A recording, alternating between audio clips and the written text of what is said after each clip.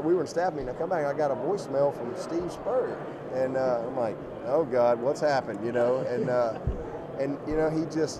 he's like, hey there, Dabo, it's Coach Spurrier, yeah, and hey, look, just wanted to call and tell you, hey, you guys gonna be all right? Hey, yeah, we got pretty much got our butts kicked for 4 quarters Thursday night.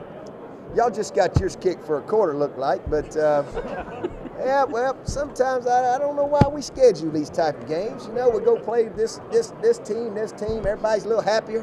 You play games like this to open up, and I just laughed so hard. But that's Coach Spurrier. He really has a good heart, and I've enjoyed spending time with him, and definitely miss him. And he was that way, even when they beat us. He 1 year.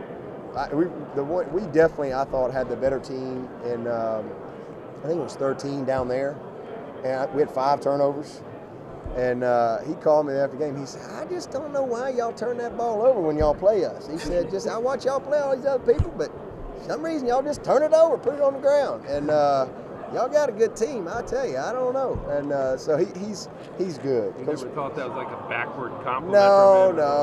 He's a very genuine guy, and he says what he means, and sometimes maybe it doesn't come out the right way, but it depends how many Coors Lights he's but he's good.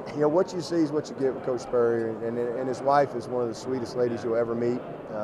But definitely miss him, and always enjoy spending a little time with him when I get a chance.